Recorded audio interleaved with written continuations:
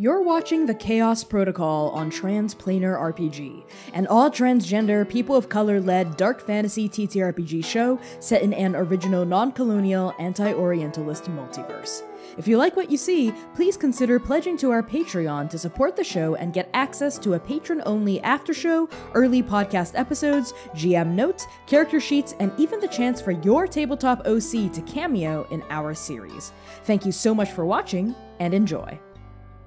The Chaos Protocol is a dark fantasy series that may contain content that is triggering for some viewers. Content warnings for this episode include complex and complicated relationships, death of loved ones, body horror, aging, monsters and monstrosity, hunger, fantasy violence, and references to infidelity, grief, and trauma. Arc 2, Episode 13, The Tiger Stalks. From Carved Inside an Empty Urn by Connie Chong.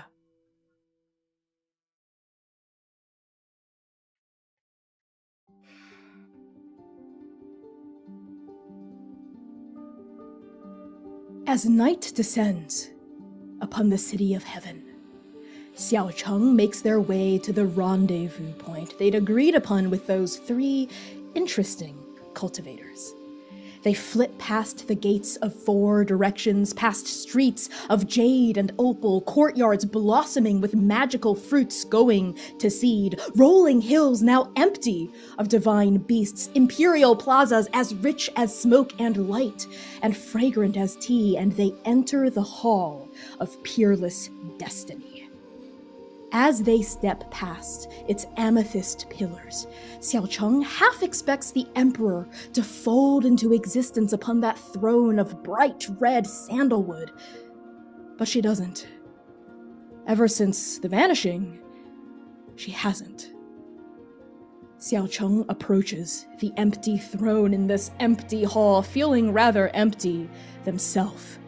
They glide across the amethyst pool, and they sit not atop the throne, but at the base of it. And they wait. Through the windows, carved from dark timber, mounted high in the castle walls, Xiaocheng watches the sun set. Handsome rays of daylight fade and darken until night arrives, and with it, the mist. It thickens, rolling into the hall like fog across the surface of the black river. It obscures the paltry light of the waning moon. Xiaocheng is used to this. The mist has rolled in after the sun sets for ages and ages and ages. It is a fixture of the city of heaven as much as the gods are. And so they wait, and wait, and wait, and wait. And wait. An hour passes, maybe two, and then there is a noise, and Xiaocheng stands, but it's just Goose, flapping his wings annoyedly, waddling across the threshold of the grand hall. And Xiaocheng sits back down with a deep and unrelenting sigh. 鹅哥，我以为你是那些修士们，告诉我，他们到底去哪儿了？ 难道说，博物也把他们带走了？如果是这样的话，那么 whoosh, swirling into existence next to Brother Goose and Hun Xiaocheng is none other than the Oracle. Of course, from Xiaocheng's perspective, it is a perfectly spherical, floating orange, complete with a stem and a tiny little green leaf. And the courtier of four symbols startles. 这是 橙子 Heyo! 天哪! Oh, sorry.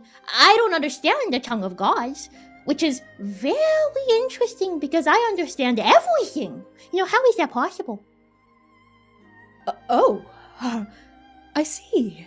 I'm not sure exactly. Little orange. I'm sorry, what are you exactly? An awakened heavenly fruit, perhaps? And how did you get here? The gates are sealed and all the gods are gone except, well, me. I'm with those agents. The cultivators who came here because they heard you praying.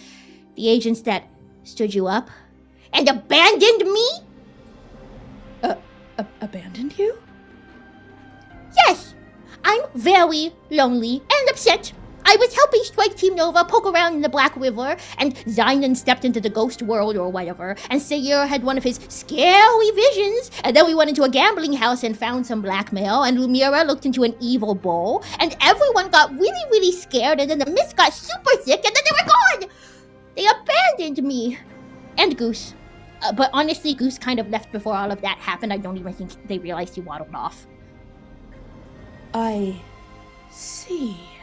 So this Strike Team Nova is what your cultivator friends call themselves? Yes! Yes, indeed! Yes, indeed it is! We are rank number 42 at Trans. Wait, no, 40 now, because technically we did complete our mission in the Wild Sea even though Sing died, and we gained another rank because everyone felt bad for us, I think. Fascinating. Can you tell me more about this trans you speak of? Maybe if you tell me what you know, I can help you find your friends again. Really? Okay. Well, you know what? You better strap in, Mixed Twin, because I'm gonna tell you every single thing I know about Strike Team Nova and the Transplanar Reification and Nourishment Syndicate. Please do. We have all the time in the world. And the Oracle tells Xiaocheng everything. It takes hours. Couple of breaks, follow-up questions, a lot of follow-up questions. Brother Goose falls asleep, wakes up, falls asleep again. And by the time the sun begins to rise and the mist begins to disperse, the Oracle is just about done. And then they got their second Mayday mission from Artemis and... Oh, Artemis, that's the patron saint of mortals, right? One of the Hands of Fate? Yes! Keep up! Oh my god! Anyway, they got their second Mayday mission from Artemis, and then it was time to come here because it was a summons to help you. Actually, verbatim, Artemis said, "Your Mayday call comes from a god known as Wen Xiaocheng. Smolder, smolder. It simply reads, help." Fascinating. You've been saying that a lot. Fascinating. Might I suggest some synonyms to expand your vocabulary, such as enchanting, captivating, enthralling, bewitching, beguiling? And that's when Strike Team Nova reappears. Nova. You blink, and the mist is gone. The monsters are gone. The gods are gone. The bedlam and panic are gone, but your hearts are still pounding. As soon as you reappear, Wen Xiaocheng leaps to their feet, Goose honks, the Oracle vanishes with a pop, and Lumièra, you let out a hair-splitting scream. The gold is creeping up your hand like veins of molten sunlight. As it progresses down your skin, you can feel your atoms decaying from the inside out, time rapidly transmuting forwards to achieve cellular necrosis. The age pressing against your features unwinds, wrinkles smooth out from your eyes, your hollows become less sunken in. This age channels itself into the magic on your hand. 8 years closer to the end, closer to oblivion, marked not by wrinkles, but by gold. You understand this intellectually, but right now your body is consumed by too much horror to do anything about it but scream. You stagger from the force of this rapidly degenerating injury, and your hand is getting more and more gilded by the second, and at that exact same time that the scream peels from your throat, Seir, you see something. Or rather, someone swathed in the receding mist. His kurta is finely pressed, made of black silk with a simple gold chikan embroidery. Their fur is thick, dark as noiseless night.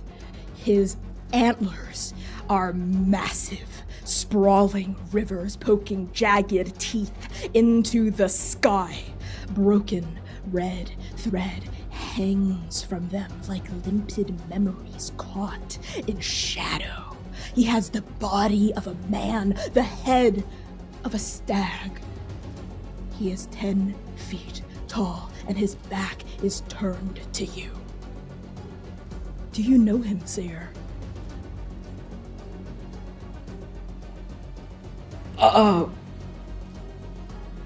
Seir sits there, and all of the monsterification begins to subside. All of the wind leaves the room. All of the air is gone.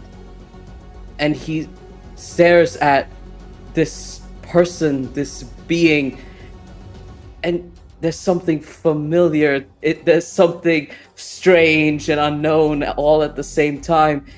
And the monsterification begins to subside as all the air leaves his lungs as he stares and begs, "Don't turn around. Don't turn around. Don't look at me. Don't look at me." He turns to face you, Seir, and his eyes are yours. Xainan, these aren't your kids. What do you do?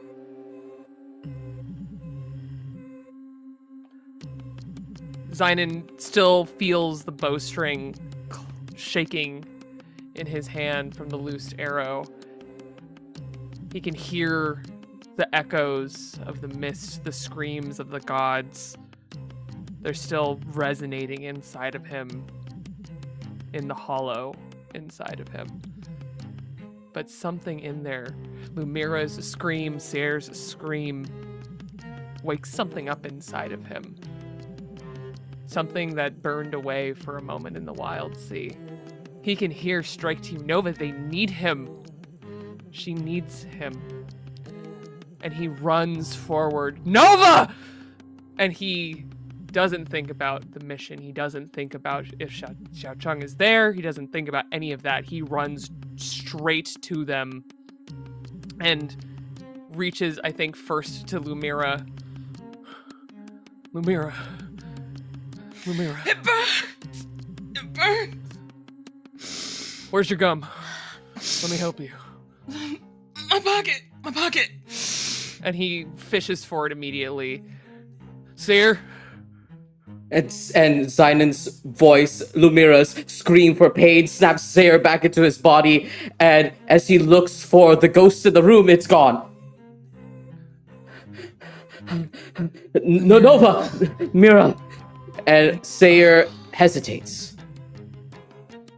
Lumièra's laid out. Her left arm is far from her body. It seems as if just clutching it to her chest made it hurt more. She had to separate it from her entire body itself.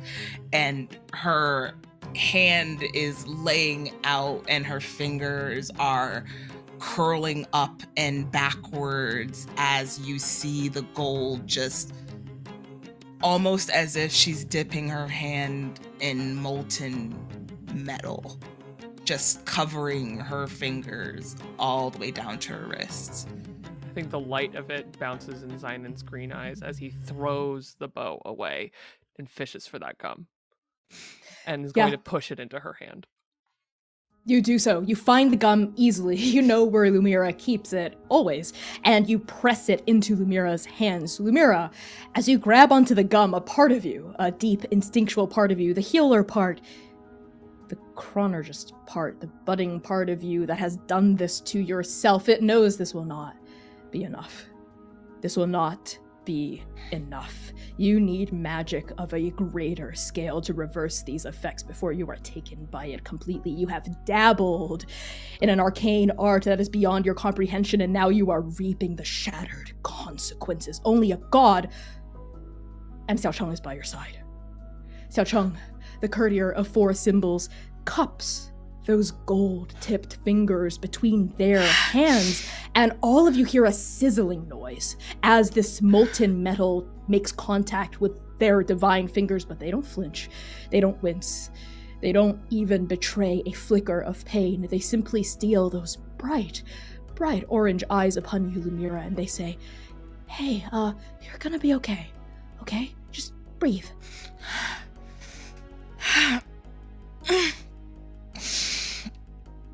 And Lumièra grunts and grits through it. She's biting her tongue so hard she can taste the mercury in her mouth. And she lets Xiaocheng take over. She doesn't know what to do. Xiaocheng peels your robe back to see how far the gold has progressed, and we see it's gone past your wrist. It's going toward the crook of your elbow now, like it's a kind of curse that's eking its way not just through your body, your bone, your skin, your blood, but your very soul itself. The gold is radiating deep underneath your skin like a flashlight shining through a thin piece of paper is what's happening. And Xiaocheng, without looking at Xainan, but says very calmly, "Xainan, can you keep her tethered to you?" Lumièra, look at me. And Xainan looks at her with eyes that she's never seen before from him. He looked at Sing with them, he's looked at Seir with them, but for the first time, green, soft eyes that once looked at a darker-skinned, freckled girl look down on Lumièra's beautiful face. And this dusty man isn't dusty, he's a farmer, and he just cares, and he wants to anchor her to him. Lumièra, I need you to look at me. I need you to stay with me. Lumièra's grunting and groaning, writhing in pain, most of it coming directly from her left side as it grows, but she locks eyes with you. She's never been able to hold her emotions from her eyes. Her eyes are glassy and wide and terrified. And Seir sees those eyes that pierce an arrow deep into his heart. He's meant to be her protector, Nova's protector. But how could he have done this again? Too little, too late again. A sin now twofold. A chasm now between himself and Nova. What is he to do? What is he to do? Too little, too late. The thing he's meant to do, trained to do. As Seir sits there, watching the monstrification drain out of him like dark crimson blood leaving a corpse. He remembers the pages, the dry pages of the Trans Handbook for bulwarks, fighters, protectors. In the event of an ambush. Enact Maneuver 44. The Orbiting Suns. And Seir grabs onto his moon knives, his crescent blades at his side, and begins orbiting around Nova like a watchdog, the trained bulwark he's meant to be. And he anchors down, squats right at the front of where Lumièra and Xainan and Xiaocheng are having this conversation, this tethering, and he looks for that ghost, that threat, the stone lion monster, anything that can hurt his strike team. Seir, the Hall of Pureless Destiny is empty. Completely empty as an altar to a god whose name has been devoured by another thousands of years ago. Empty.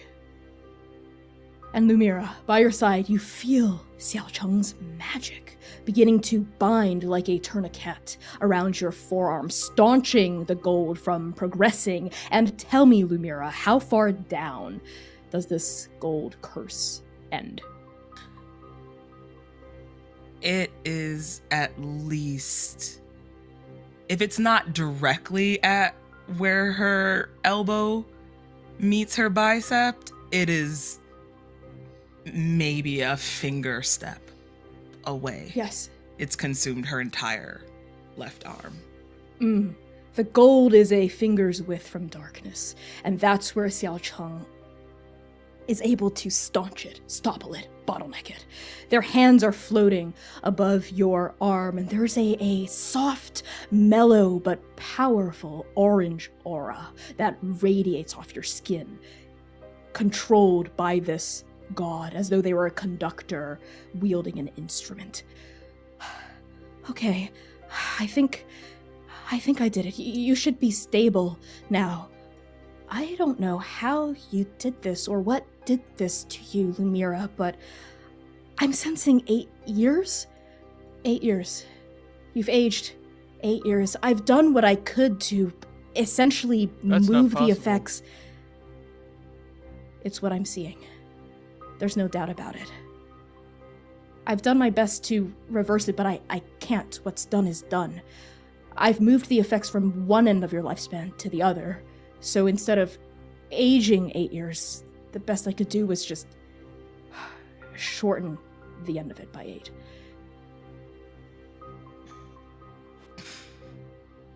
Xainan, looking into Lumièra's face, you do not see a woman aged by 8 years. She still looks like Lumièra, except with perhaps a wider streak of hair. Was that there before? And a look of haunted pain and horror in her eyes.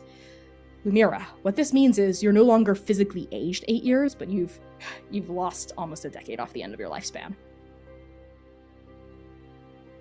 I think Xainan looks her over and doesn't fully see the difference because he hasn't really looked at her since he's been not a ghost again.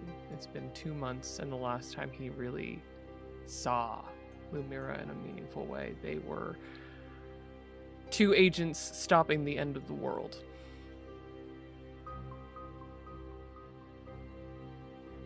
And that calm falls over him. Seir hears this and his face drops, hidden from the rest of Nova, hidden from Xiaocheng, but there's horror in his face. What has he done? What has he wrought? His doom wreaking havoc once again in the presence of those he loves. And he expects for a moment to hear footsteps orbiting behind him. This is the orbiting sun's maneuver. A watchdog in the front, a protector in the back. Of course, she's not here either.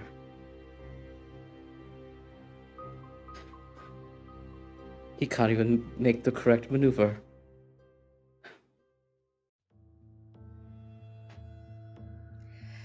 Xiaocheng lets out a deep sigh, releases the aura, and Lumièra, the burning pain, the pain that was so intense that it made you shriek and lose yourself for a moment, it subsides. It's gone. You can feel yourself in your body again. You can feel your consciousness returning to you. You are able to embody yourself in a way that isn't just full of hurt and suffering and injury anymore. And Xiaocheng takes a few steps back to look at your group as a whole. Hello. Welcome back? Where did you go? What happened to you?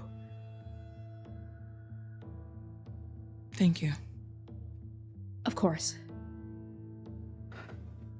You're not going to believe it. Another city of heaven. But you weren't there. And everyone else was. What? Another city of heaven filled with the missing gods? Well, almost all of them. You are missing. The god of harmonious names is missing. And their sibling. Wei Jun. But that and Ha'er and Ping. Xiaocheng. Ha'er Ping? The former heavenly liaison. But this is... Oh, I need a minute. And Xiaocheng sits down again at the base of the throne, reeling from this. And then literally 1 second later, they spring back up, and they look focused and intense, and they step over the emerald pool. How did you get there? I need to come with you. The Emperor is there too, right? Is she there? In this other city? She's there. Is she okay? Are they all okay? Aside from the missing gods, I mean. They're holding court like everything's normal. Just figuring out what's going on. But is everything normal there? Seir shakes his head. It's hard to tell. They're afraid of something, a monster in the mist, and we don't know how we got there either. It just happened with the mist. We did meet the monster, though. Or a monster. And Strike Team Nova, as you recall the events you were in the other city, let's say, before you suddenly reappeared back here, you think of the monsters that were menacing you in the mist. The mist-made stone lions. And now that you've had a beat to process everything that's happened, and Lumièra is no longer screaming, and Seir, that person that you know intimately, but you cannot look in the eye, is no longer here, that shade, that ghost, that nightmare, that omen. You all realize that there were 3 bestial presences in that mist. One of them, no, 2 of them were stone lions, flitting from god to god, roaring, screeching those strange, inverted, spoiled names. And there was a 3rd one, too. You all felt its presence. That was the one that was gibbering, keening, wailing in a way that was different from these twin stone lions. The 3rd had not yet revealed itself to your party, but it had been there. There were 3 monsters. And as all of you reflect on this, you also see processing dawning on Xiaocheng's face like darkness creeping over the surface of the sun. They look askance. When they look back at you, their eyes are almost glassy, like they're reliving something upon you all saying things about the mist, about monsters, about chaos, about the gods. And their eyes fall upon Lumièra's injured gold hand, her panting chest, back at Seir, who's still circling, tense, on edge, back at Xainan with that broken open face. It couldn't be. No, it couldn't be. No one said anything about the devouring, did they? Lots of people. That's all they could talk about. Oh. Yeah. Oh dear. Oh no. And Xiaocheng starts to pace back and forth in What tight do you know? little circles. There was They some freeze. mentioning. No. There was some mentioning of the feelings that this felt like weren't anything like they felt before. Not since the devouring itself. Oh no. What does that That's mean not to good. you? And Xiaocheng snaps their orange eyes up and locks gazes with you, Lumièra. And that glossy, glassy look starts to slip like scales from in front of their eyes. Would you like to connect with someone? Yeah. Let's do so. Okay. For sure.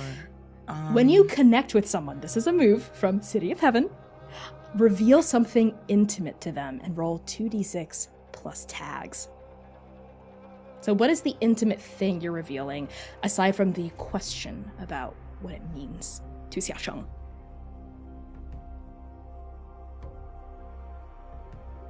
Lumièra looks at Xiaocheng. Her hand slips into, her gilded hand slips into the pocket of her cloak. And at the same time, she slightly uses her right hand to turn her belt. So her pocket watch now hangs from her right side instead of the left-hand side now. And she reaches down to grab the pocket watch and fiddle with it, never removing her left hand from its pocket.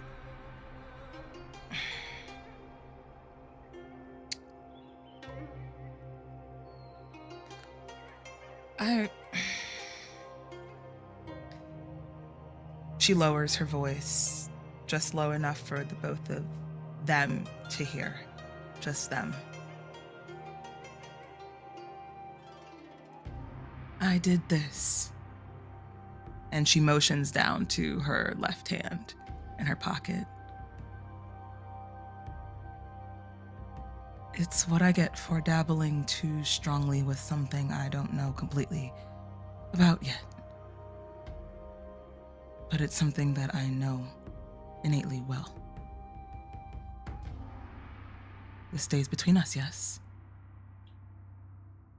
Roll 2d6 plus tags. What tags would you like to invoke here as you're trying to connect with Xiaocheng?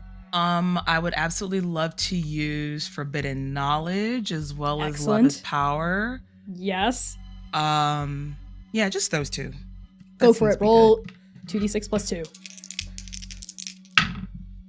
Oh, fucking amazing. 14. Oh, that is a strong hit. So, on a 10 plus, you resonate with each other in a true deep way. So, you lower your voice to a whisper only you and Xiaocheng can hear. Yes. Yes, this stays between us. But what I can share for the benefit of your party, I think Xainan and Seir should hear as well. And Xiaocheng raises their voice and opens their stance to invite the two of you in, but they don't betray what Lumièra told them in confidence. They close their eyes with a knit, pained look. When they open them again, it's set, but there is a deep, deep terror underneath the surface of their gaze that they are just barely controlling. The devouring, well, like many gods, I was made, born, whisked into existence during it. It was, well, not fun. Not a good time. When you were screaming, Lumièra, it took me back to it. Screaming gods, shrieking gods, bleeding, killing, eating each other. For survival, yes. For power. Pleasure. The only thing we knew back then was blood and death and fire. And then the Emperor came along, and then Longdu achieved apotheosis and brought order to the Sister Realms and established the game. And there hasn't been divine cannibalism for almost 1,000 years. So, if what you're saying is this other city is encountering a level of chaos that we haven't known since the devouring, then that is very, very, very bad. And I have strived my entire life, my entire divinity, my entire career as courtier of the Four Symbols to make sure that something like that would never happen again. You see, the Four Symbols, everything has to be kept in balance. And that is my job, and I love it. I love my job. I love my duty. I love my responsibilities. It's why I do what I do. I make sure that everyone gets what they need. I make sure that everyone is happy. If everyone is happy, then no one will be at each other's throats, because if people are at each other's throats and arguing and in conflict, then the devouring might return, and that can't happen.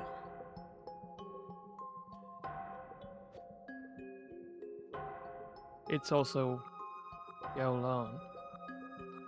It's everywhere.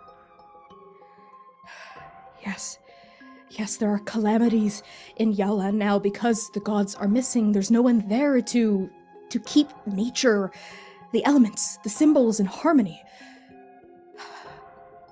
And the demons continue to knock at the gates of heaven. But you've seen where the missing gods are. If we go to where they've gone, if I go to where they've gone, if I come back, you say that I'm missing there? Well, let's bridge the two, yes? We are where they are. What do you mean it's not that easy? They have been going about as if not much has changed. Like normal. It was only once roll call was announced that you were even noticed as being missing, meaning they don't know that they are in someplace else different. They also don't know how time works. They don't know how time works. They don't know movement between. They thought you lost. They thought you were gone. Perished with the rest. And not the entirety of the court believes this is even the devouring. Or anything along the likes. It's tentative at best. Well, hopefully, it's not the devouring. That would be quite not fun, quite bad, I would say. Well, okay. It seems like in this city, obviously something is amiss because all the gods are gone, and in the other city, the only things that are amiss are a couple of gods, but they think that they are in the true city, and I think I am in the true city. I see. And Xiaocheng's eyes catch on you, Seir, as you were the last to speak. There's a beat. They cock their head to the side, their eyes squint a little. I thought I recognized something in your eyes for a moment there. Maybe I missaw. Huh? What? It just there was something in your eyes that scared me for a minute. Sorry, and Seir has not felt the mask leave his face for so long. It's almost like a safety blanket, and he quickly puts it back on. Sorry, I'm quite... The ambush took us all by surprise, and I'm unsettled. But, as he changes the topic, they call the Heavenly Emperor Devourer of the Devouring. Yes. If the Devouring's been devoured, can it come back? And what did it look like? That was all of it. Well, yeah. The devouring wasn't exactly a condition. It was more so an age, an era. An age and an era where gods were fighting each other constantly. No one really knows how it began or why it began. Only that there was desperation and there was suffering everywhere. The mortals on Xainan suffered because of it, and all the gods everywhere suffered because of it. Until the Emperor came and, well, through force and power and diplomacy and charisma and magic and destiny, was able to put an end to it. Oh. As Xiaocheng is talking, Xainan hears the word magic and destiny. And without saying anything, looks to Lumièra and doesn't fully do the like motion to summon the oracle, but does it to her so that she can see it.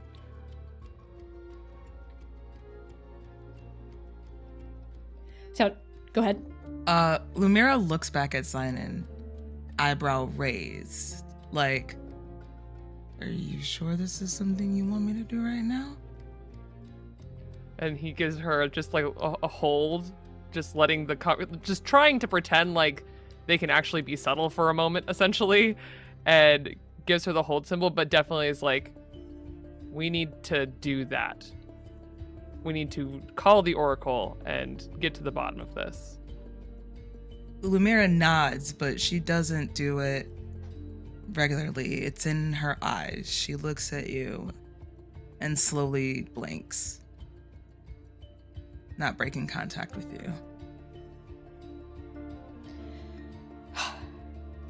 Xiaocheng lets out a short, clipped, thoughtful sigh. You all mentioned that there were 3 other gods aside from myself who were missing from the other city, correct? Yes. Xiaocheng places their thumb and their forefinger against their chin and strokes it with consideration. And all of you, as you continue to reflect on all the clues, all the knowledge you've collected from this other city and now this city, you know that it was less a matter of people acting like things were fine, kind of, and more so that there was a sense of unease everywhere in the other city. There were people who were essentially in denial. They were in the gambling house, having fun, trying not to think about it, but there were very few people out on the streets. Like, no one was just kind of walking around willy-nilly. The only people you saw out there were either kicked out from the gambling house or they were praying at a temple, right? And you had overheard snippets of people talking about how there were gods who had gone missing. And when the emperor had kind of established that these 4 gods, Xiaocheng, Haiping, Mingyu, and Weijun were gone, she'd spoken about it as though just getting everyone on the same page. Like, it was common knowledge, there were rumors about it, but now establishing the facts. So there are aspects of normality and aspects of bizarre tension and strangeness in both versions of the City of Heaven. And Xiaocheng lowers their hand from their chin and turns back to face your party at large. I'm trying to find a connection between these gods outside of myself, and the only one I can think of is, well, this might be rather embarrassing for them, but they're not here to defend themselves necessarily. Haiping, Mingyu, and Weijun were all rather troubled in their own way. They had certain, let's say, vices. I suppose it should just be good practice for me to share this with all of you in the spirit of working together toward the common goal of bringing the gods back. Yes, Haiping had affairs, let's say. A taste for affairs mortals, too. Yes. I'm surprised you know that. We can talk candidly about that. It's not as if they are here. That's true. Well, I trust that all of this will stay between the 4 of us in this empty hall of Peerless Destiny. Us and Goose. Sure. Again, And who Goose. am I to tell? Yes. Lumièra gestures Just like this empty back behind her, yeah? like, who am I telling? Seir snaps back to that confirmation that we're not going to tell anyone, and he's distracted. Because he's been staring at every wall, every facet that exists in this space, and he just goes, yeah, no, they all have scandals, I think. And as you continue to look around, Xiaocheng notices that. They seem to note it internally, but they don't comment on it. Their orange eyes linger on your distraction, Seir, and linger on your bright blue eyes for a moment. A flicker of that fear sparking up in their gaze for a moment before they return their focus to the group at large. Well, what I do know on my end, aside from the information broker, aside from Langhui, it is my job to, well, be in everyone else's business in some sense of the word, to kind of know everything that's happening everywhere, to be able to keep the peace, you know, between the 4 symbols and between all the other gods of the City of Heaven, several thousand of them. Well, what I do know about Mingyu is she ascended, but she was not always known as the god of harmonious names. She ascended as the god of truthful titles. Her specialty was seeing the true cores of mortals, demons, and other gods. And I've heard that, well, they bestow names upon other deities that resonate within the very fiber of their beings. But, of course, there were some complaints from gods who weren't very happy about the titles Mingyu were bestowing upon them shortly after her ascension. So, they began choosing more, let's say, flattering titles to keep the peace, you see. Would she be able to give it to cultivators as well? Yes, certainly. A name received by the god of truthful titles, now known as the god of harmonious names, is a name that resonates within your very soul, no matter who you are. One that she can give without knowing anything about you. And Xainan hears what the mist said to him. And a piece locks into place in his brain. Mm-hmm. So, let me get this right. And y'all hear the familiar click of the face of her pocket watch. She starts to pace back and forth. Her left hand has never left her pocket.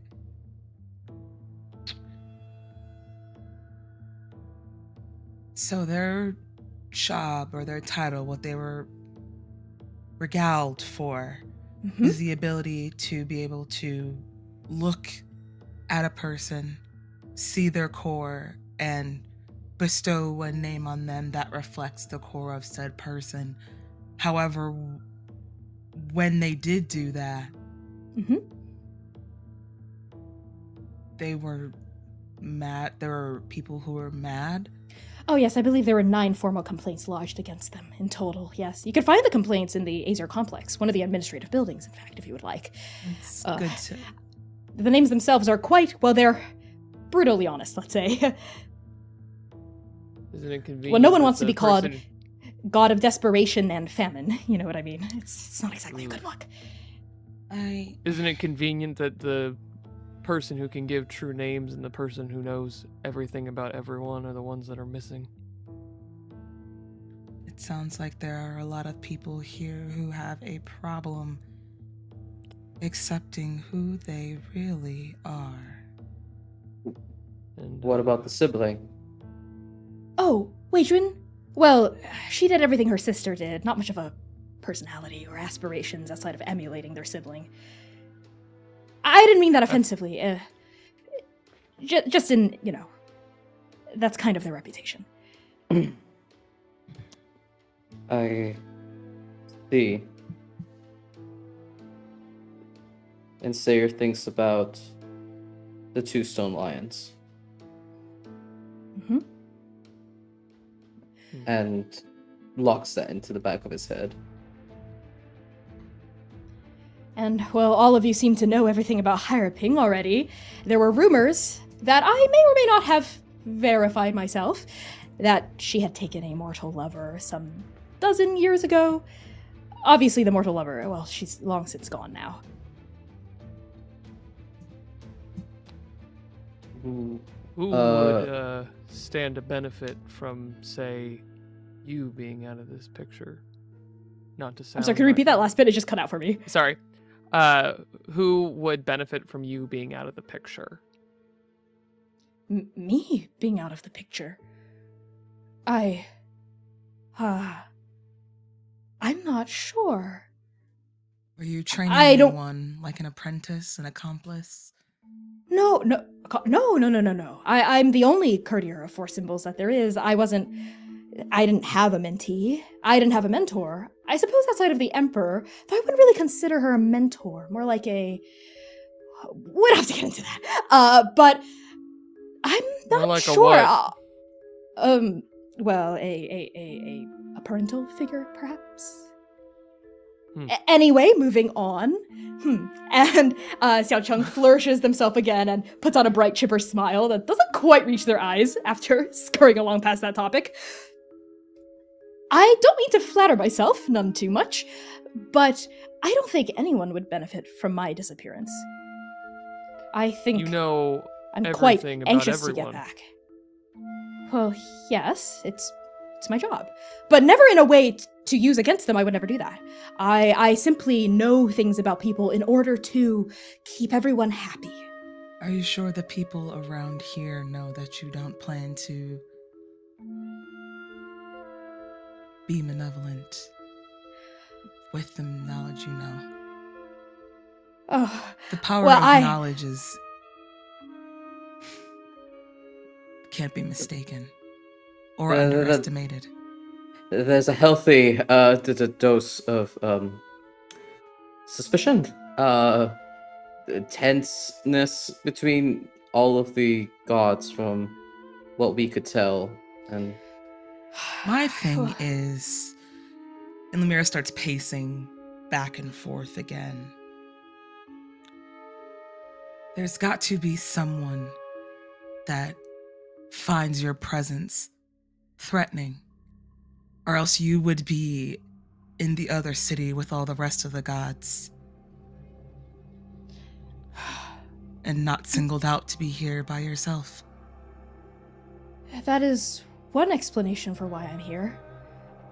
Another could just be that, for whatever reason, when the mist thickened, it took everyone else but not me to this other city of heaven. What were you doing when that happened? If you don't mind me asking. And Xiaocheng looks slightly embarrassed when he say that. And they stand sheepishly in front of Goose, like almost protectively. I was preparing a meal. You were preparing a meal. Yes. A Anything banquet, in a particular? little feast. You know, some vegetables, some fruits, So, some That must have been meats. That must have been some meal to keep Oh. you from Yes. disappearing with the rest of your peers. To be honest, I'm not sure if the meal had anything to do with it. I was juggling a 1,000 different plates when the mist thickened. You have to understand, after the Emperor proclaimed that morning that they were going to announce their virtue, over a dozen gods came to me asking for favors about, oh, what if the virtue ends up being this symbol? Then I want to make sure I give them this gift, and oh, would you like to cook this meal for this god in preparation for the announcement, and oh, this and that and this. Not to mention the requests from the symbols themselves. I had a lot on my plate. Seir's stomach growls at the consistent repetition of meals, foods, and plate. Oh, Xainan looks at Seir finally. sorry. Regardless, the other gods, we need to still confirm where they are. If you are here, it might stand to reason that maybe they arrived here after you, and we might have missed them. Yes, that was my exact thought. I was thinking, and Xiaocheng kind of bows a little politely in Oliver's direction, to give you esteemed cultivators perhaps a moment to yourselves, a chance to breathe, talk, recuperate. I could take it upon myself to visit the abodes of the missing gods, Hireping, Mingyu, and Weijun. I'm very familiar with the City of Heaven. I would know where they live, I know their favorite places to frequent. I can check those areas with a fine-tooth comb. That would be wise, I think, just to eliminate that as an option and not have to pursue it if it's not worth the time. And we could Yes. use a chance to regroup. Yes, it seems like the three of you have had your own plates full in this other city. I do have a request, though. Could you look after Goose while I'm gone? Of course. Monk! And Xainan looks down at Goose. Sorry you got left behind there. Honk! And Goose nuzzles up against your shin. Come here. Well, Goose has been the goose of the town since everyone's been gone. I've never seen a goose so happy running around in empty streets. He's got quite an attitude, though, so make sure he doesn't take advantage of you. It's alright. Will do. Very well. Then I shall leave the three of you to your own devices. I will be back in likely just a few hours at most.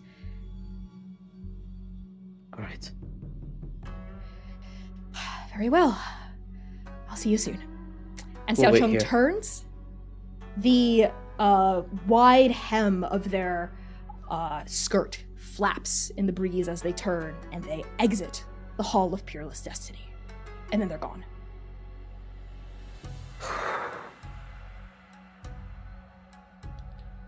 So, you alright? And Xainan looks at Seir. Yeah, just watching out for another ambush. Does the Oracle work? Good question. I don't know. And almost distractedly, like she's not even paying attention, summons the Oracle. The Oracle swirls into existence above her head, like a little bobbing orange. Oh, hell! I was up to Oracle. nothing while you were gone. I've never missed your face so much. Oh, I don't really have a face, but thank you. You were up to nothing. No, Why would I you missed offer all that three of you. information? So much! I missed the three of you. Oh, And the Oracle floats to each of the three of you and like kisses, even though they have no mouth, like kisses each of your cheeks, and they kind of like nuzzle like they're trying to hug your necks. Oh, I was so lonely. I was so worried about all three of you. I'm so glad the three of you are okay. How can I help you? So you Xainan couldn't. purposely... Go ahead. So you couldn't tell where we were or No. reach out to us? I tried making myself appear next to where you were, but it wouldn't work. As the Oracle, like, goes to Xainan finally pulls his hat up and uses it to kind of guard his neck against the Oracle nuzzling against it. He's just like, no, this is too friendly, actually. And finally puts it on again. We tried to contact you. Multiple times. I didn't feel it at all. Usually I feel like a little tug beneath my... Well, I guess for you it would kind of be like your navel cavity. I don't really have a belly button though, but kind of beneath where I might have a belly button if I were a person. I had a person body. Well, that's interesting and strange, and I don't want to think about that too much. Yes, I'm an orange. You have a bit of a navel right now. Oh! Well, don't look at it. I'm embarrassed. Sorry. Anyway, I'm so glad the three of you are back. How can I help? Did you think we left you? Well... A part of me a little bit. You know, you just kind of vanished, but I had a feeling it wasn't your fault, and that you wouldn't have chosen to do that. I was mostly worried about you. Thank you for your concern. I was a little ball bearing into oh, I've missed that. And to be honest, I was mostly worried about what the three of you would do without me. You know? Without someone to keep the peace. Like Xiaocheng. Like I'm your Xiaocheng. Which is funny, because their name kind of, well, it also kind of means orange. Does it? Yes. They've been teaching me god tongues. So you were up to something. You did not speak it before. No. Oh, that reminds me, I forgot to ask Xiaocheng about that. But anyway, is there anything I can assist you all with? Will you please... I need the direct line to Artemis. Yes. Yes, ma'am, yes, sirs. The Oracle shimmers and then emits a beam of holographic light from their navel. And through that light, flickering and layering into existence, is Artemis's office, and then the Hand of Fate herself.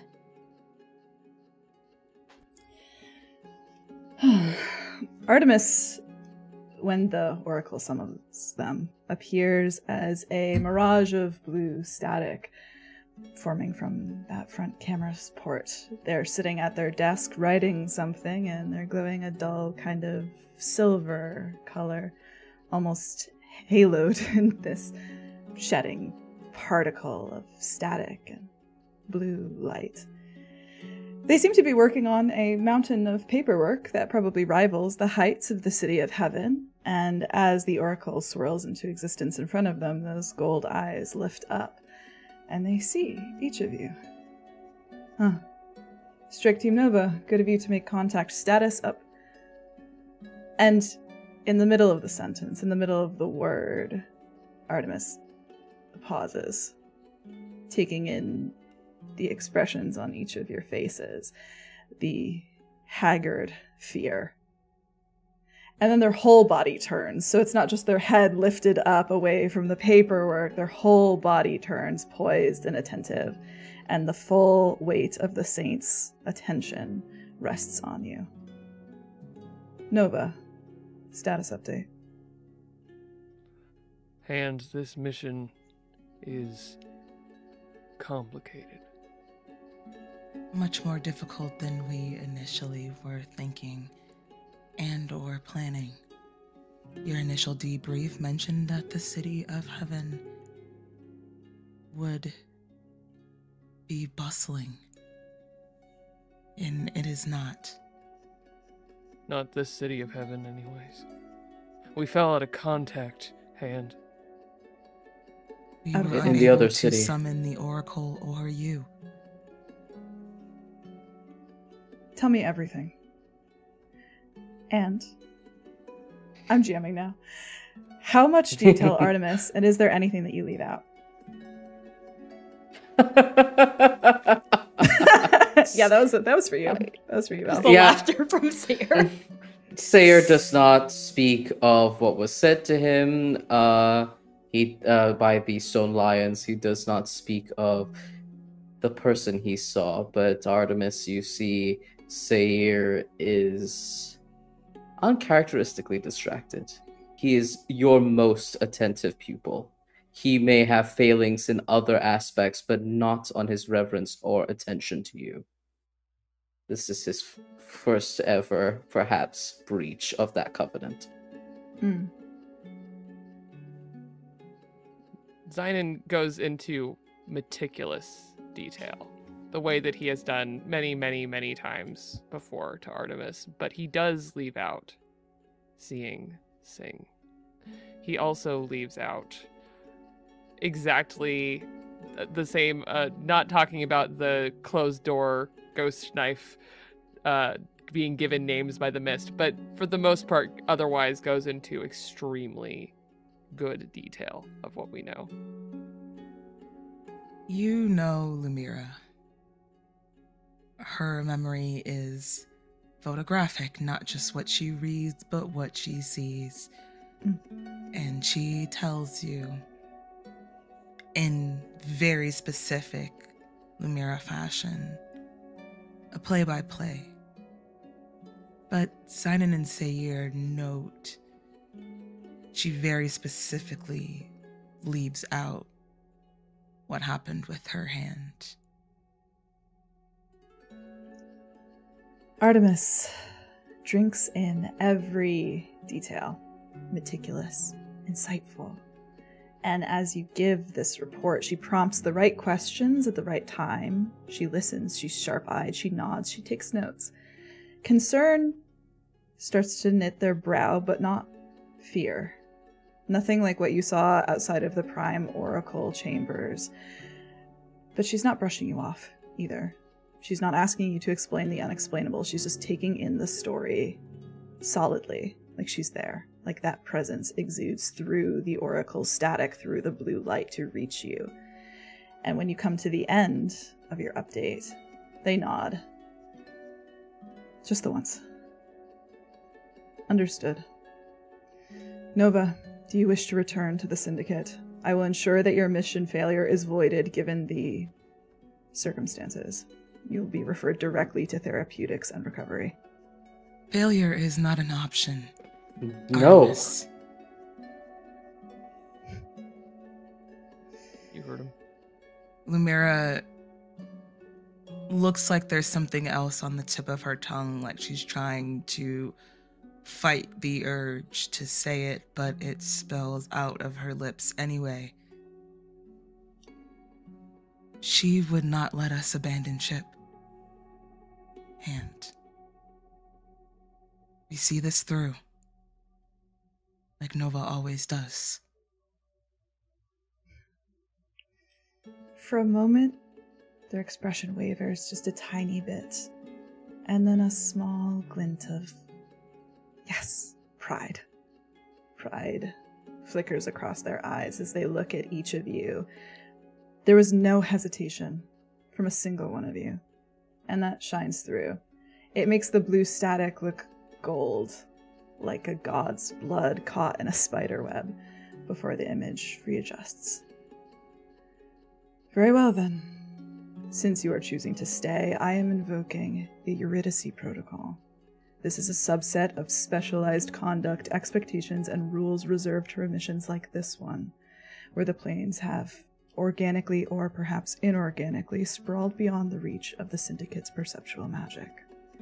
You say that this mist barred you from contacting your oracle, removed you from this version of the City of Heaven, and that the gods in the other realm are also unable to traverse safely between realms. Correct. Yes, sir. Interesting.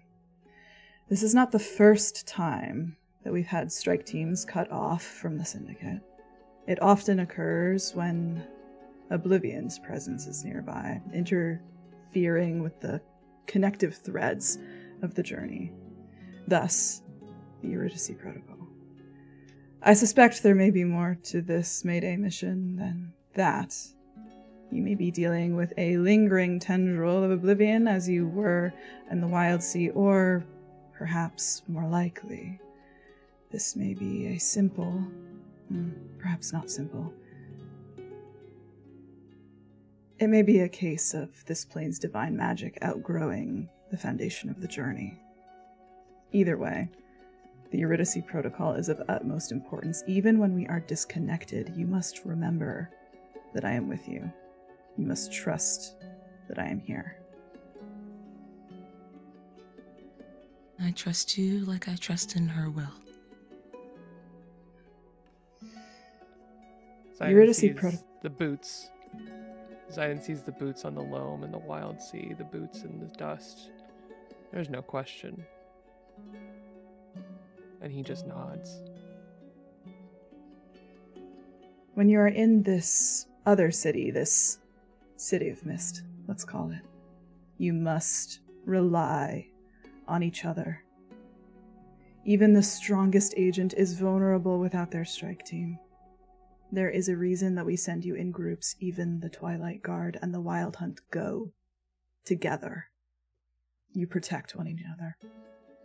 You see things that the others wouldn't. You must fill in each other's weaknesses. It is of the utmost importance. Because the truth is, agents, that I have never been able to save you. A jagged flash of grief crosses her face like an arrow piercing her heart. You have your maydays, and your protocols, and your training, and you have me, but at the end of it, in the moments that matter, the moments that really count, you only have each other. You trust in her will. You trust in your team. You trust in yourself. You are not sent here to be thrown to the wolves. The Prime Oracle does not assign you a challenge that you cannot surmount. This mission is dangerous. But danger is the lifeblood of a trans agent. Change is never painless. It is the sacrifice that we make to have a hand in the heart of the journey.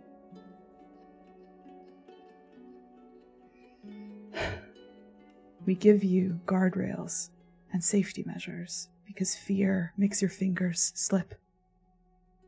But your minds, your hearts, your souls, they are sharp enough to cut steel. That is what it means to be an agent. With or without your oracle there to keep watch on you, keep your aim true, keep your eyes up, keep your hearts unclouded. You save each other. You save yourselves. Have I made myself clear? Yes, sir. Yes, and Xainan nods, but Artemis knows his heart isn't all the way in it. They take it in. They see it. They register. They acknowledge, even. Good. Good. When you are in the City of Mist, you must employ every protocol in order to progress your mission and keep each other safe. You'll need to make meticulous notes. And when you return here on the day cycle, so it seems, report to the Oracle and update the Syndicate. This mist is your highest priority, and its connection with the strongest gods of this realm, the Emperor and the Four Symbols, as well as your mission focus, the god Xiaocheng. Keep your focus. And she considers another phrase building in her throat, in her mouth, in the back of her mind. Considers it, and then shares it. Additionally, I would like you to add a sub-mission to your current focus. If you can capture even a small fragment of this mist, I will be able to send it to the archival team for assessment to help with future missions, and perhaps even to make headway reconnecting the threads of this journey, here and now. Bring me a sample on return, or feed it to the Oracle for processing. Mira grins wickedly, like Artemis had given her and just her a mission. Their eyes do linger on you for a moment, especially as the life kind of breathes back into you, the fear fades away, the determination resettles on your features, and that pride flickers again. She looks through each of you. Her words instilling a kind of truthful power in each of you, and honesty. Brutal, yes, but honest. And then her eyes land on you, Xainan, through the hiccuping static. Agent Ash, a private word. Yes, sir. I'll speak with each of you in turn. And as though she was present, Artemis pivots, the static almost 3D, like they're there, like they're caught in between threads and fabrics. And I think the oracle floats a ways off toward one of those huge jade pillars. And Artemis almost looks around like they could potentially see not just you, but the rest of the Hall of Peerless Destiny. And then their gaze resettles and focuses on you. Xainan follows her, just like always. You're not convinced, Agent. We're a team of 3 in a plane with gods. I have to admit, I feel a bit unprepared. Like maybe we were not the best team suited for this mission. Someone like Phoenix. Someone like Phoenix. Yeah. And it pains him to say it, but there is honesty. Artemis takes it, acknowledges it, and then a small rumble of something, a chuckle. It's not dismissive, it's almost fond. A part of them that you're starting to become more and more familiar with, like a rumble through steel. You remember it in the edge of a knife, that sound. Particular. You're doubting yourself, Agent. Gods are not nearly half as frightening as you think, Agent Ash. What is a god but the rains that do or do not fall? Gods are not omniscient, and they are not infallible. And that laugh is wistful. At the word, at the comment about the rain falling and not falling, he seizes up. And he chokes a little on the certainty that he had been addressing her with this whole time, and he looks to them, painting in all the color in this silvery view.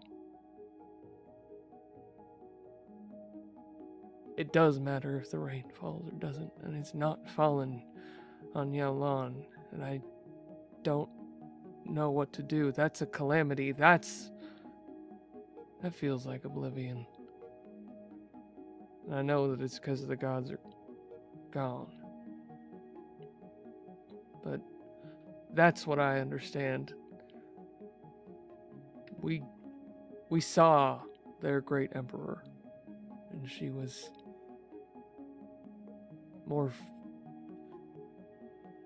she was very big in the journey in a way that I was not prepared for.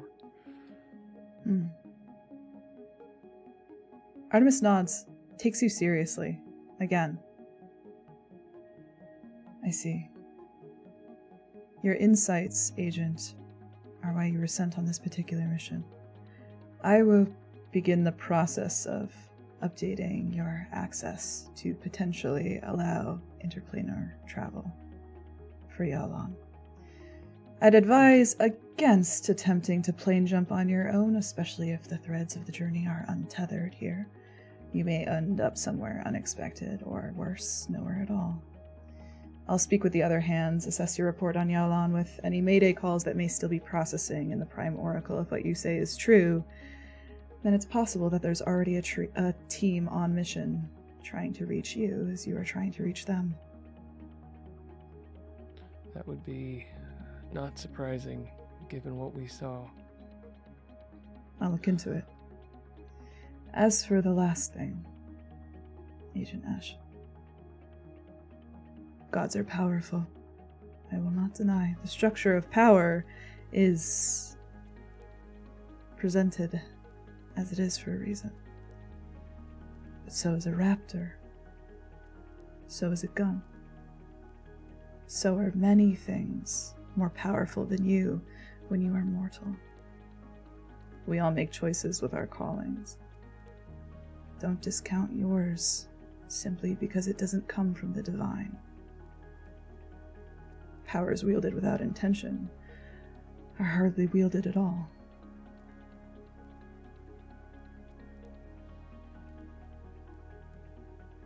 In his eyes,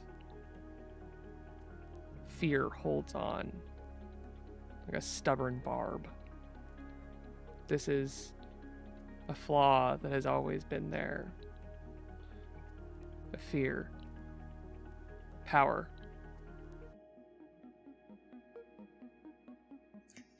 He takes her words and fits them around all of the other words that have caught on this barb.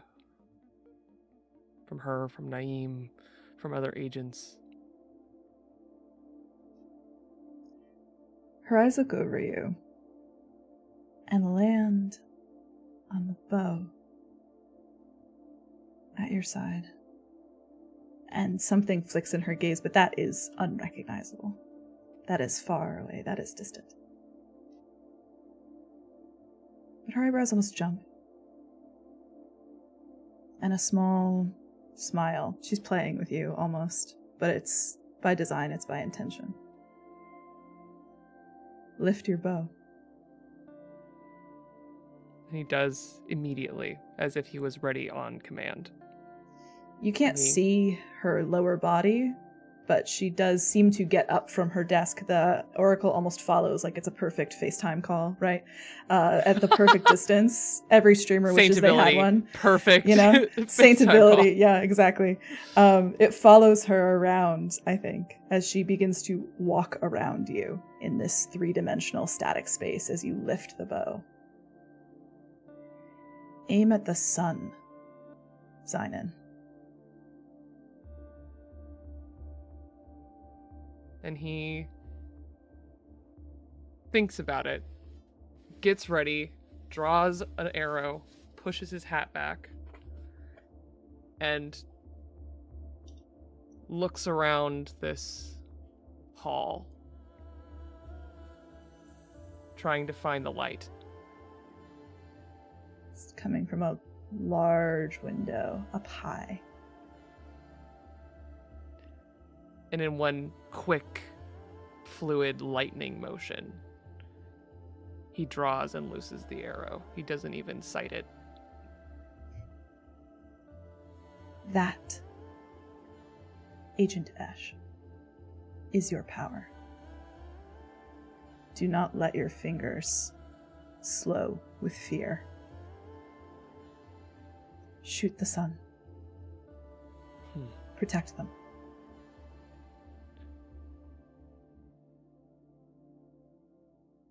Yes, hand. Please take me to see Agent Seir. And Xainan does not put himself back together and walks Artemis to Seir. Seir was probably sat cross-legged by Lumièra. He's still distracted, eyes wild, looking for something. But he keeps looking over at Lumièra multiple times, attempting a conversation, and you arrive. Xainan. Hand. Your turn. Right. And Xainan just walks away. He just hands Artemis off and is just like, okay, your turn for this. I need to go take a breather. Seir nods and walks with Artemis to another corner of this space. His eyes so wild, looking around the walls, averting his gaze in a telltale way before his teacher. Your teacher watches you. You can tell vaguely that sometime between the last time you spoke and when you're getting handed off, she seems to have stood up. And the static moves and ripples as this muscular form flexes, moves, shifts with you, almost mirroring that antsy energy radiating off of you. And then it lands somewhere solid. She must be leaning against that window. Seir, your report wasn't as thorough as your previous work would it lead me to expect from you. Is there something troubling you? Seir realizes this, how silent he was throughout the account that we owed the patron saint of mortals, and his eyes go wide, and he leans against a pillar on the Avenue of Peerless Destiny. And the ambush, I just wanted to make sure we were safe. And his eyes are still darting around, not meeting yours. He's still distracted. She watches you. She sees this. Acknowledges. It's a good instinct, Seir. But what is it that you're looking for? The mist has receded, and I can only assume that the monsters receded with it. What are you on guard for? And he reduces to a 14-year-old boy again. Caught in the middle of not paying attention to class or distracted at a fancy new sword that the patron saint has shelved on a weapon rack. Forgive me, Hand. It is unbecoming of me. I was just seeing things. That interests her. Her head twists. Seeing things. Yes, it's nothing. I just Don't say it's nothing, Seir. I would not be so quick to dismiss your feelings. Your omens have come in many forms, even when you were a child. And she begins classically. You can tell by the way that their shoulders land, the way that her eyes move. She's beginning a lesson. Yes, an intentional lesson. A hunter must learn to listen, even to the things that we're not prepared to hear. We must be adaptable. We must be wise. Seir, when we hear things, we must learn what to listen to. Seir, your attention wavers. Even as Artemis speaks, their voice begins to fade out as a pang of hunger rises inside your body, demanding your attention, your acknowledgement. Seir? And I think a growl escapes his stomach.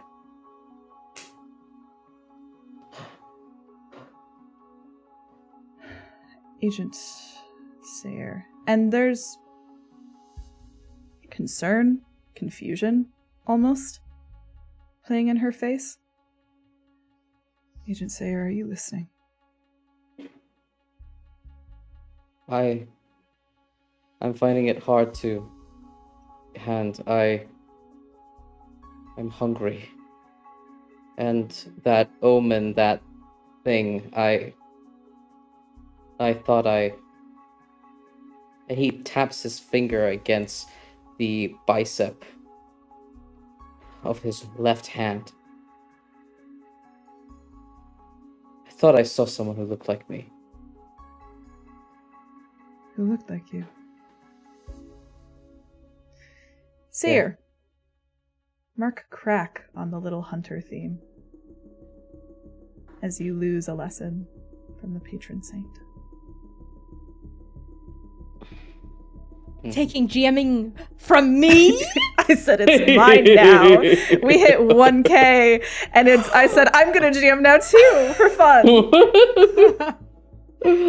I've marked it. As a tweet. As a treat. Threatening. Artemis frowns deeply. Not with disappointment, but with concern. Seir, if you hear nothing else of my lessons, hear this. You cannot be a protector if you yourself are being eaten alive by your own doubt, by your own heart, by your own insecurities.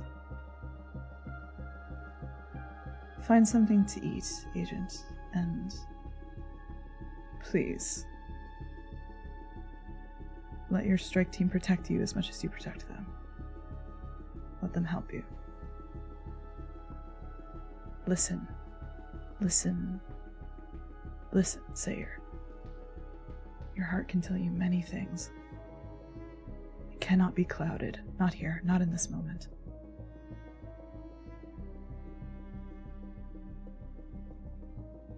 And another arrow knocks within his chest. Another failure.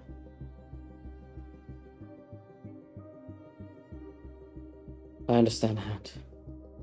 I will do as you say. Sir. She almost looks like she wants to say something else. A plea almost forming to hear. But it fades as I think your attention also starts to waver again. Take me to Agent Lumièra, please. Yes, sir.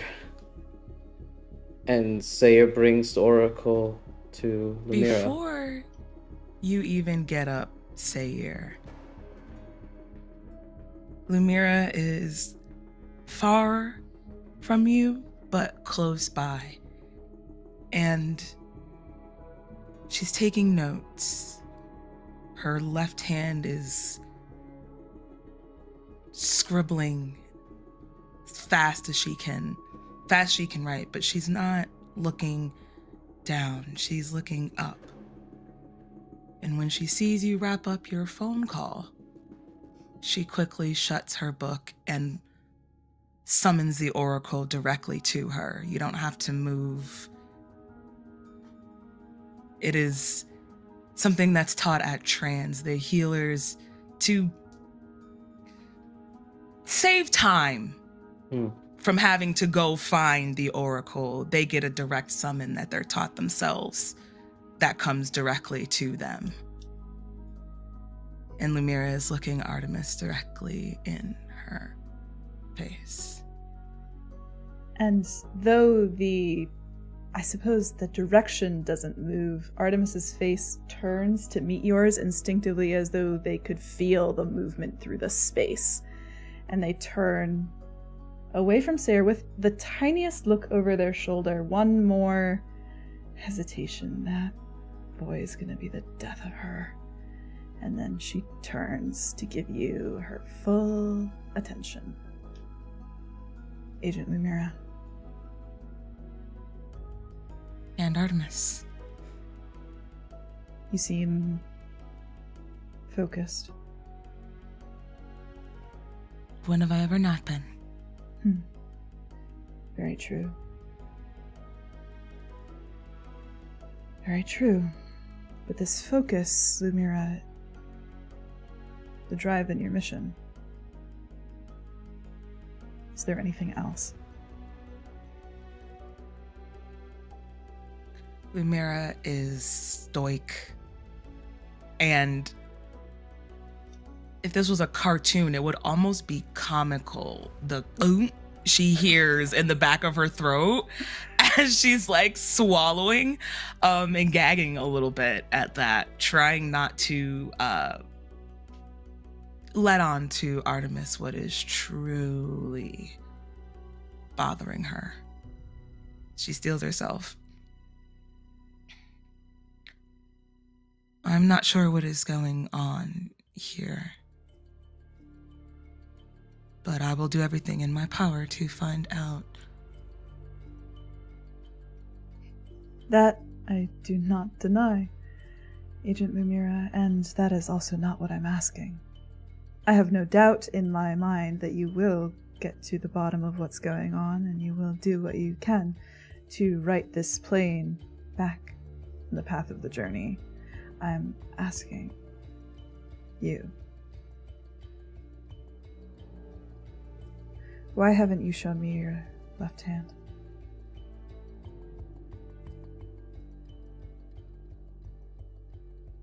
You've been hiding it in your pocket. It is interesting how much mortals try to hide.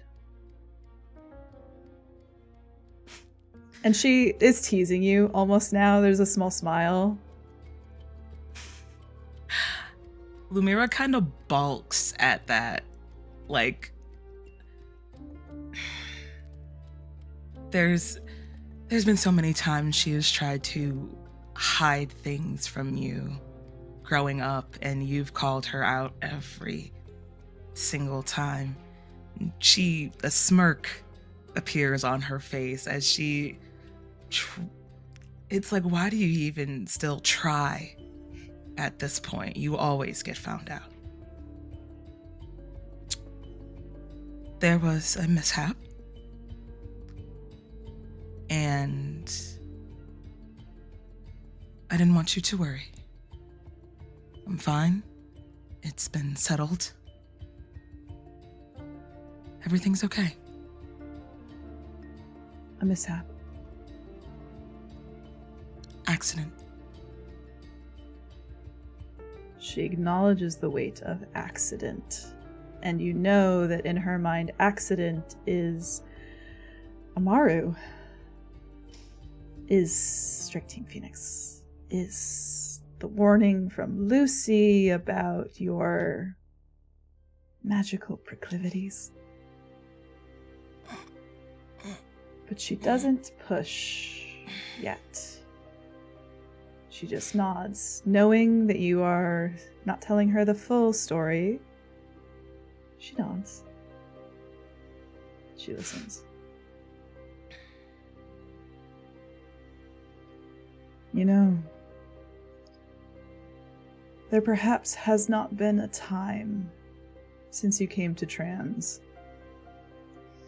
that it was not possible for you to reach me.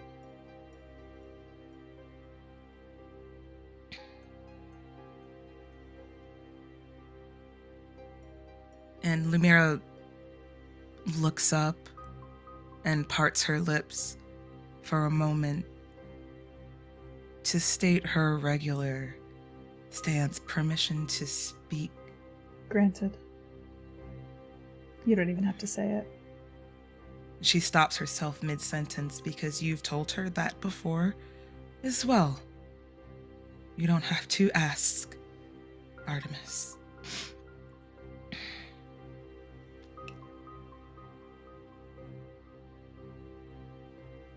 I never realized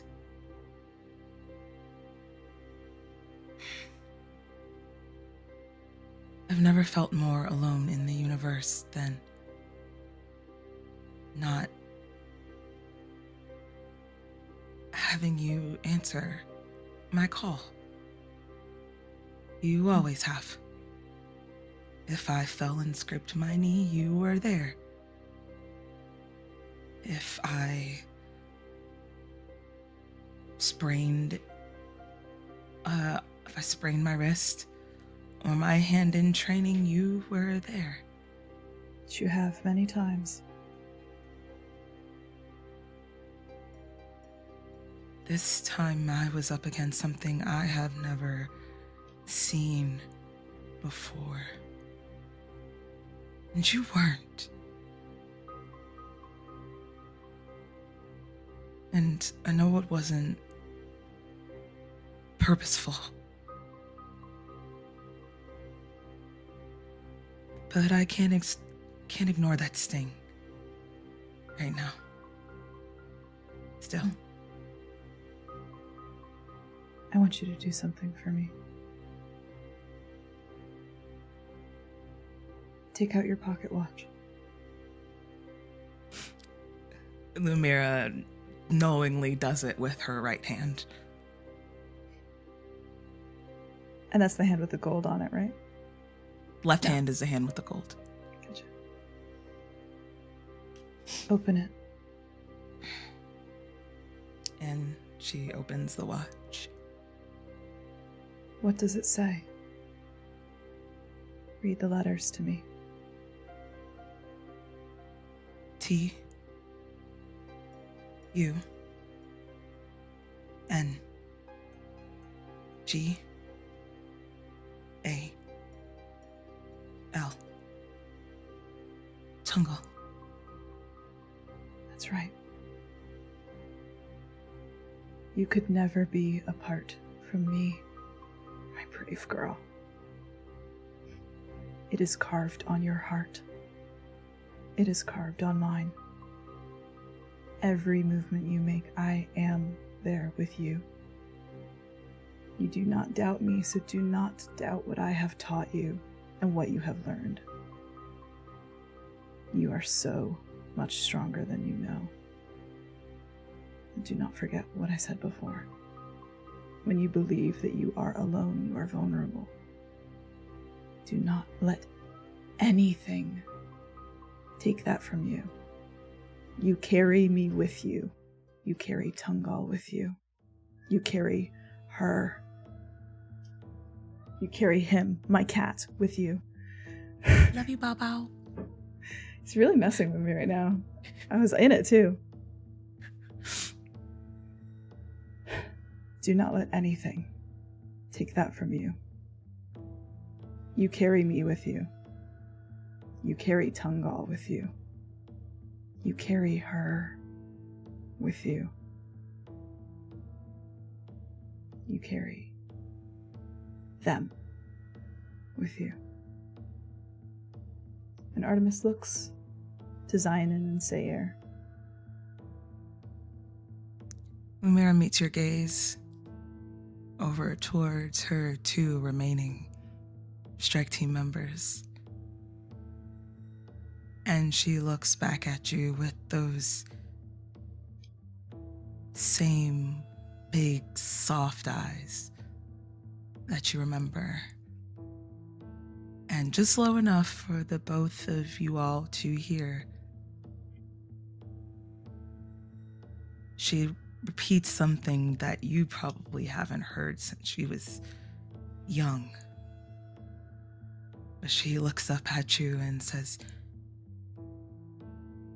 "Cross your heart. Promise." Artemis raises the hand up to their heart. And she raises hers. Cross.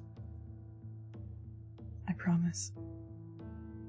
You may travel to places that I cannot reach.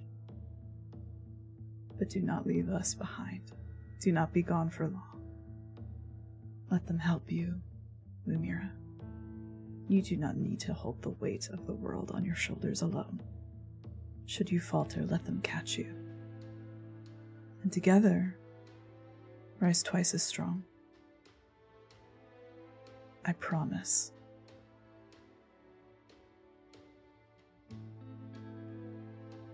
Twice as strong. Twice as strong. That's right. My brave girl. And Artemis stands, smiles down at you for one moment. And as she turns, you know that she's getting ready to go. She said all that she needs to say. She has given you the proper protocol. She has heard everything she needs to hear. She's ready to send you back out on mission. And a passing remark comes, I think, as she's almost as though she was going to walk right out into the city of heaven. The oracle floats almost to the center of the room, like they're going to head down the hall of peerless divinity. And she says to you, "The waters miss you, Lumièra. Search for them here, too." And then she disappears. The static dissipates in little sparkles, and as this blue light twinkles down to the floor and scatters into nothingness, all of you realize and see that Xiaocheng has returned. They're right there in the threshold of the Hall of Peerless Destiny, and if they saw Artemis and or saw them vanish, They definitely don't show it on their face. They're striding forward insistently as though ready to give you all an update. Hello! Hi! I'm back. I've looked. Are all of you ready to hit the ground running, so to say? Yes, what did you find? Well, some bad news and perhaps some good news. I'm not quite sure how to interpret this, but either way, I couldn't find any of the missing gods. Not Hairping, not Mingyu, not Weijun. No signs of them being there in any way, shape, or form, just more clues, more signals that the mist took them and they were dropping whatever they were doing in the middle of it. It's rather confusing and quite concerning. The good news is, well, they're not here and not hiding from me, so that's one less thing to worry about, I suppose.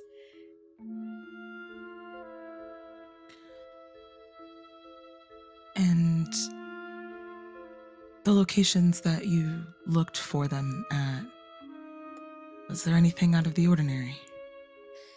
No, not more out of the ordinary than everyone else being gone. Shattered plates from when they presumably were carrying them, knocked over ink pot here or there, but nothing that would suggest, again, a sign of a struggle or anything bizarre or odd. Well, what's I think, the good news? Yeah. What was that? What's the good news? Oh! Well, it's like I said. They're not here, so there's no confrontation to be had. Cool. So it sounds like we have to work this from both sides, even if the other side is a mist-shrouded world full of gods that are missing. Yes. Yes. It does seem, based on what you told me, that this City of Mist, let's say, descends during the night, and the City of Heaven, which I'm in, and for some reason I don't go to the City of Mist at night, stays here all day and all night. Trust me, while you were gone, this place was still empty, even though it was eventide. Twilight, and then midnight, and then day. And that sounds like to me that we should make sure to return together in the evenings in our investigations. In case I know you wanted to join us, Xiaocheng, maybe you could find a way. Yes. Yes, I would like to go with one of you at the very least as we continue to embark upon our explorations and investigations of the City of Heaven by day. That was the other thing I was going to propose. Even if we're not in the City of Mist and able to talk to the other gods and figure things out in the dirt, so to speak, I am sure there are clues here dayside that we can continue to comb over. It seems like what you were doing in the Black River gave you quite a lot of clues and quite a lot of momentum when you did land in the mist. I would propose that we continue to investigate the symbol's various abodes. My thoughts exactly, and I believe at least one of us has an open invitation to a particular archive. And he looks at Lumièra. Oh. I had plans to visit the Vermilion Library. I thought what you were saying earlier about knowledge and power sounded familiar. I beg your pardon? Well, that's what the Gentlewoman Scholar is all about. Power, knowledge, love. I assume you've been spending some time with her in the City of Mist, but that is none of my business, as they say. It's not. Xiaocheng smiles amicably. Though you do all pick up on the fact that even in these brief little back and forths you've been having with Xiaocheng, they seem to pick up on a lot, even the things that are unspoken. Well, we've been to the Black River. I doubt you two would want to go to the library at all. I wouldn't call it my specialty. Seir looks like he wants to say that he wants to go with you, but then notices the banter you have with Xiaocheng, and recedes a little bit, his eyes still lingering on your golden hand. Seir. I saw your encounter with the The Forge Master's apprentice. Maybe there's something there for us. Lu Hua. Yes. Yeah. Yes, it'll be good to check out the White Forge and see if I can learn more about Ta and Pada's master. And then his eyes flick to that memory of mainly seeing the back of the Forge Master and how quickly they rushed away. There might be something. Excellent. So, Seir and Xainan, you will go to the White Forge to investigate for clues there, and Lumièra, I hope you don't mind if I tag along with you to the Vermilion Library. Of course not. Excellent! Brother Goose, what about you? And Xiaocheng bends down and places their hands on top of their knees. Who would you like to go with? And Brother Goose looks up from grooming himself, looks between Lumièra, looks between the boys, and then turns and waddles off towards Seir and Xainan. Ah, I see. Boy time. Huh. Find you some good leaves on the way. Honk. Stay close then. Seir doesn't really know how to interact with little Goose. This is the second time we have a Goose with the boys, and he's still kind of like, hi. Xiaocheng pauses, glances at you, Seir. You mentioned you were hungry? There's plenty of food where you're headed, lots of market stalls with non-perishables. Perfect. Seir looks like he's heard that a lifeboat has been specially reserved for him, and there's a wave of relief that washes over his face. Thank you, and it'd be okay if I took some? Oh, yes, of course. I doubt anyone will miss them, especially right now. Thank you. Excellent. And Xiaocheng kind of leans in and speaks so only Xainan can hear them. Make sure Seir doesn't get his teeth on Brother Goose. Absolutely. Thank you. And then they lean away, and they kind of tuck up next to Lumièra, not touching you, but kind of whoop, standing right by your side. Excellent! Then, let's be on our way. Eyes up, Nova. See you tonight. Stay safe. Take care. Call us if you need anything. This is so sweet. Lumièra nods and turns. I'm following you. She turns to Xiaocheng.